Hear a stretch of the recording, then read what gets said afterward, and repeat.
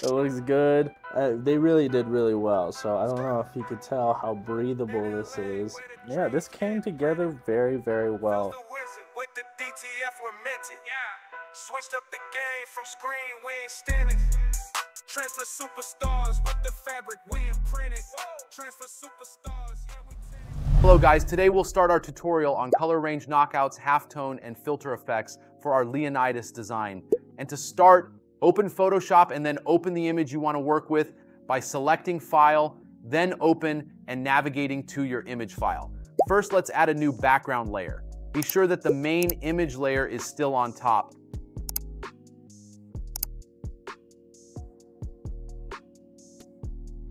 Select the Color Range tool by navigating to Select, then Color Range from the top menu. This will open the Color Range dialog box.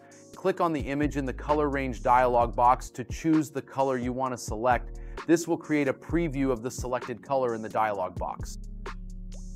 Click OK to confirm the selection once you're satisfied with it. The selected color range will now be highlighted with marching ants on your image. Just copy and paste the selection by going to Edit, then select Copy and Paste, and you will see that only the color selected in the color range will be copied. Then, repeat this process for the other colors in the image. Just go back to Select, then Color Range, choose a new color, confirm the selection, and copy and paste until we have used Color Range for all the colors in our image.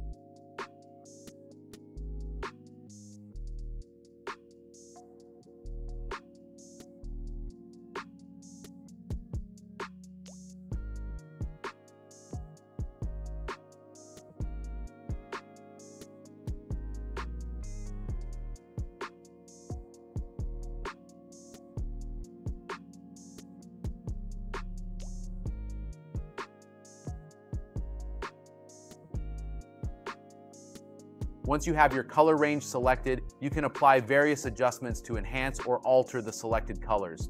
For hue and saturation, navigate to Image then Adjustments and select Hue and Saturation.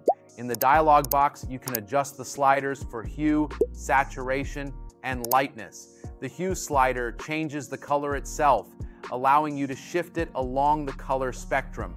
The saturation slider increases or decreases the intensity of the color, making it more vivid or muted. The lightness slider adjusts the brightness of the color, making it lighter or darker. Additionally, you can use the Colorize option to apply a single hue across the entire selection, creating a uniform color tone. For levels, go to Image then Adjustments and select Levels. In this dialog box, you can adjust the input levels to enhance the contrast and tonal range of your selection. The left slider adjusts the black point, making the darkest areas darker. The middle slider adjusts the midtones, and the right slider adjusts the white point, making the lightest areas lighter. This can help to bring out more detail and improve the overall look of the selected color range. For filter effects, there are many options available in Photoshop, such as the filter gallery. When you open the filter gallery, you'll see a variety of artistic effects that you can apply to your design, like the colored pencil effect, cutout effect, watercolor, and many more. When you click on the filter gallery, a dialog box will automatically appear, and you'll be able to preview the effects you want to use. For now, let's keep our design as it is and apply the halftone effect to prepare it for DTF printing in the future. To apply the halftone effect, first select all the layers of the color range you've created and convert them into a smart object. Next, duplicate the smart object layer, then click on the smart object icon in the layers panel to open it in a new tab. In this new tab, we will apply the halftone effect. To start halftoning, first add a background layer to better see your design and progress. Then go to Image, click Mode and select Grayscale, then click Merge. Adjust the levels by pressing Ctrl+L and click OK when satisfied.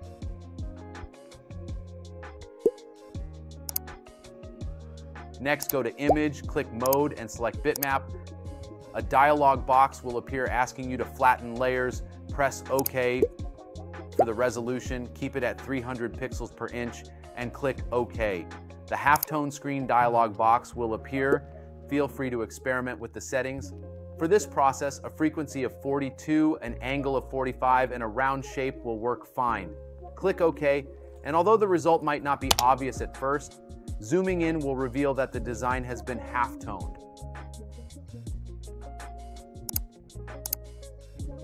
Save the file and close the tab to return to your original artwork.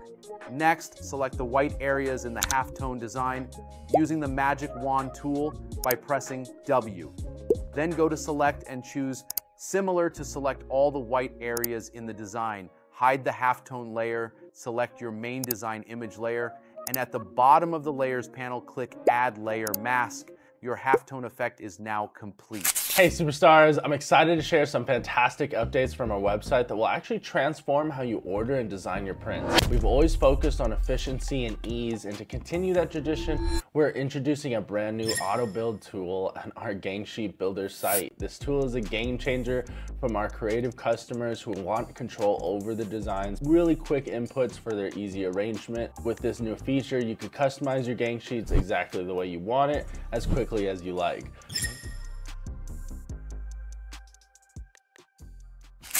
All right, we got our print. Let's take a closer look at it. It's very, very breathable. I don't know if you could tell. There's a lot of halftones, a lot of the effects knocked out, a lot of the neutral colors to help it breathe on the shirt. Now let's just measure how big this is. 12 inches, 10/4. Pretty good size print. Let's get started. A medium black velvet canvas is going to be our blank for today. It is a model number of 3001. So if you guys are looking for this type of shirts, definitely look in our link description below. And our heat press, we're going to be using our Heatmaster Prisma. It is also in the link in the description below. Has a 16x20 layout and a 10-inch pullout, as well as you can also thread shirts to make it very easy for any type of project. All right, let's get started.